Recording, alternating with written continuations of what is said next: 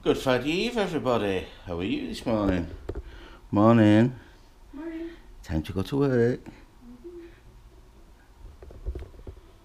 As you can see, we're full of enthusiasm this morning. Let's get on. Moving on.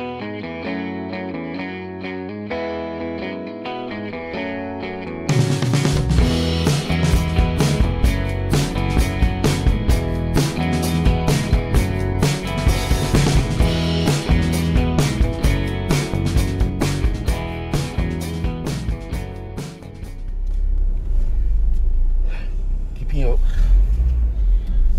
You cold? A little bit.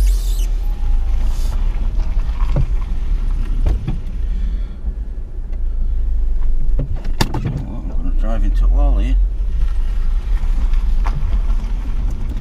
Fail. In my defence, dark. Okay, off to work we go. Jolly good. Hi ho. I do apologise. Moving on.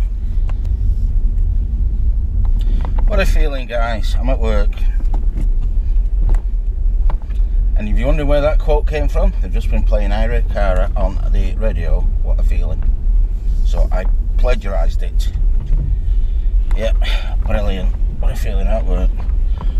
But each weekend day tomorrow, that really has come round fast. And I'll try and concentrate now. Multitask. Not a good thing to do when you're a bloke. Especially when there's cars involved and you might drive into one of them.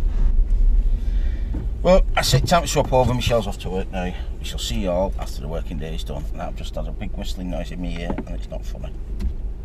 I've gone deaf, so I'm sorry. I can't do what I'm told anymore. Moving on. Just try to put my seatbelt on twice then. Don't do that. I failed the second time. Friday Eve working day over with, guys. Drum roll. I can never play the drums. Off we go home to eat rubbish, probably.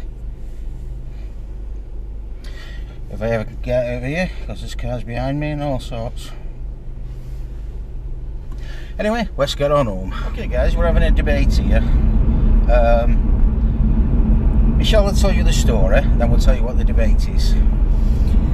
Man tries to kill a spider with a blowtorch, sets his house on fire. $11,000 worth of damage for trying to kill a spider with a blowtorch. Right. What he did was he managed to set the spider on fire and the spider ran away, hid on his mattress, which promptly caught fire. It is funny, but I'll tell you what, being dollars, was it in Australia? America.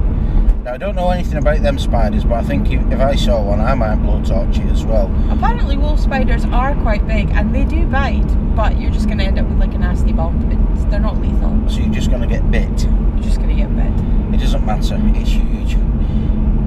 Yeah, well the debate is, will his house insurance cover it? I reckon it will. I reckon it's arson. No, I reckon it's burnt down by a spider. And I don't think you can put that one as an act of God. No. Or a natural... Well, it could be a natural disaster, couldn't it? No. Because, well, spiders are nature. It's arson. I still think his insurance will pay out.